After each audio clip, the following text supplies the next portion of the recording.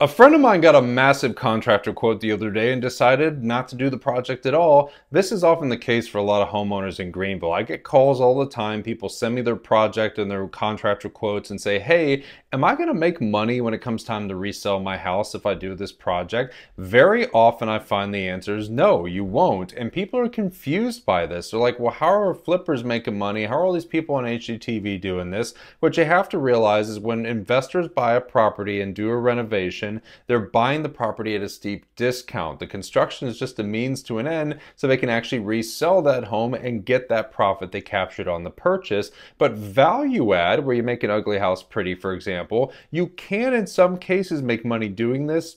But you have to provide two things to the consumer: a lot of convenience and the ability to finance it. People generally will pay a premium when they can finance a beautifully renovated home versus paying for all that out of their pocket. But a lot of homeowners, I find, still think they can do a kitchen or bathroom renovation and sell for more money. My advice in this case is be careful, or let my team and I do a deep dive analysis for you so you can figure out if that'll actually be the case. Many homeowners actually lose money on their renovations when they turn around and sell the property, so be careful. If you want more real estate tips, just hit the follow button.